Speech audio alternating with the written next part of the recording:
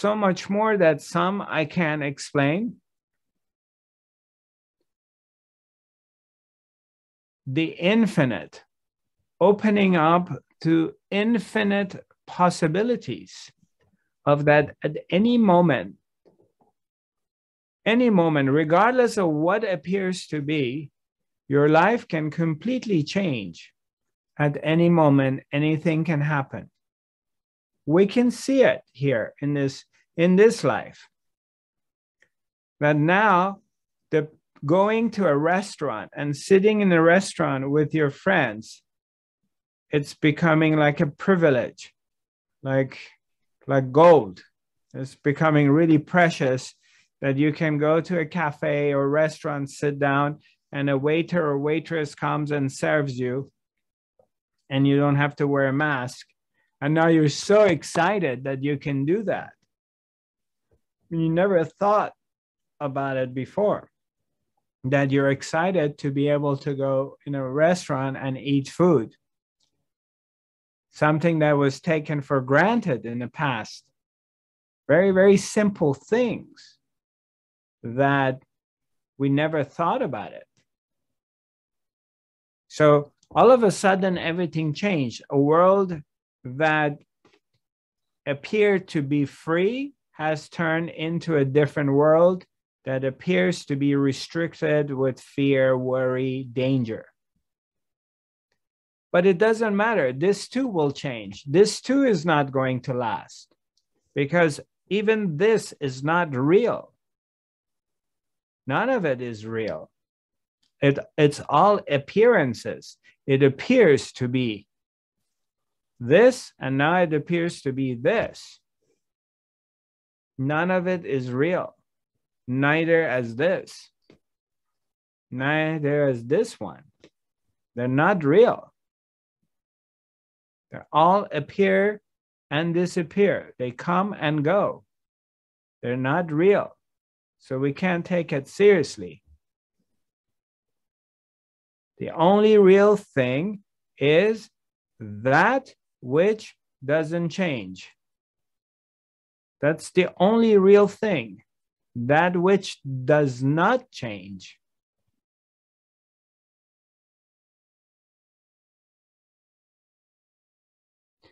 And that is the presence. You can call it presence. You can call it you, the observer, the one that is observing, the witness. You can call it consciousness. You can call it the space. It's not an object.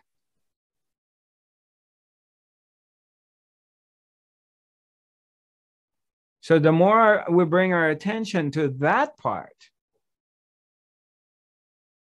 the more the quality of our lives changes, because peace comes.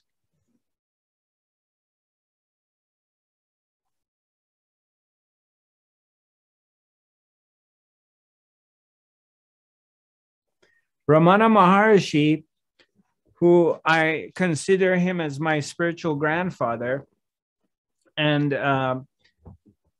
he lived in southern India in Tiruvannamalai, and for 40, 50 years, he was living in his ashram at the bottom of the Arunachala, the mountain of Arunachala in southern India.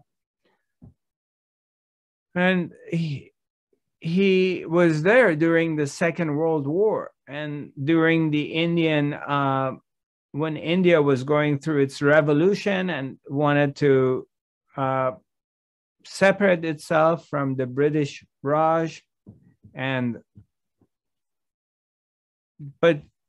many different groups would go to him, and this was during the Gandhi. It was a very powerful time in the world. Second World War. Half of the world was in ruins and war. There was shortages of everything. All kinds of different things was happening. It was not a fun time, and it was a dark time. And this being, this master, this teacher was very still. He never identified with any of the stories. He just stay quiet. He was silent and he was still, regardless of what was happening. And there was news coming in like the Japanese are going to invade India. He was still, he was not reacting. There was news that the Germans may come and take over, and he wouldn't move. There was people coming and telling him we need to eradicate the British out of India. He would not react to it. He would just like stay very still, firm into his being, not reacting to any of it,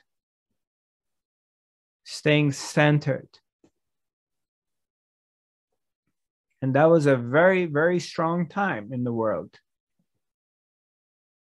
And now we are in another world turmoil with the pandemic and all the stories that come with it. And for the few of us who have come across this understanding and this information, this is our moment of transformation. This is the moment that you have an opportunity to transform and go to the next level. Yeah. Right now. To go beyond the good and bad, to rise above the good and bad, because there is the evil and there is the good. The two forces are fighting with each other right now in the world, the dark and the light. In the world of duality, in third dimension, the good and the bad. So now you have an opportunity to rise above the good and the bad, to go beyond that. We have to master the mind.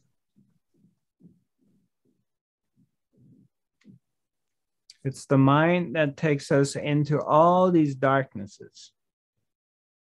So the master the mind is not a mental exercise. It's simply recognizing. It's a recognition. It's an understanding that if you can observe your mind, if you can be aware of your thoughts, then you are not your thoughts. You are not your mind. If you can watch your thoughts and see them. And the thoughts come and go all the time. They're always traveling into your mind. Are they really yours? Did you manufacture them? Or they're just passing through? So what a lot of people do are trying to do mind control, trying to think positively, working on their thoughts, but they don't realize they're strengthening the mind. They're strengthening their enemy. But if you're simply aware and watching your thoughts as a bystander, then what kind of power does your mind have on you? Because it cannot be yours and it cannot be connected if you can observe it.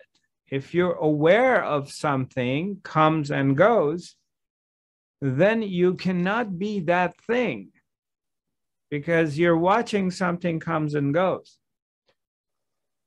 It's very much like you go to a cafe in Paris or somewhere in Europe, you're sitting on a side cafe and you're watching people come and go. You're always watching things come and go. Well, if somebody's walking by, you're not that person. You're watching that person coming and going.